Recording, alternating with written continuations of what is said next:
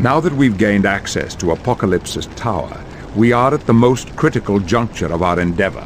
The way through this stronghold will not be an easy one. But Professor, even if we do somehow manage to beat Apocalypse, there's still the small matter of all his defenses around New York City. Bishop is right. There is no telling what Apocalypse might do if he's defeated. Remember, he was willing to flood all of Genosha. And that's precisely why I'm having Beast meet you once you've arrived at the top of the tower. From there, he'll be able to shut down any destructive devices Apocalypse might have activated. Not to sound like a skipping record, but what about Destiny's prediction? What's a record? Will you flippin' listen to me? We're supposed to be handed over to Apocalypse! Who's to say you're not the one to turn us in, Toad? Me? Me?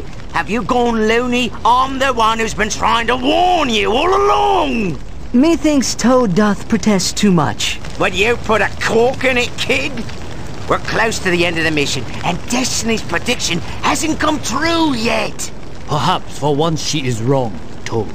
Yes, we'll have to assume her prediction will not come true. We can take no other course of action than the one we've decided.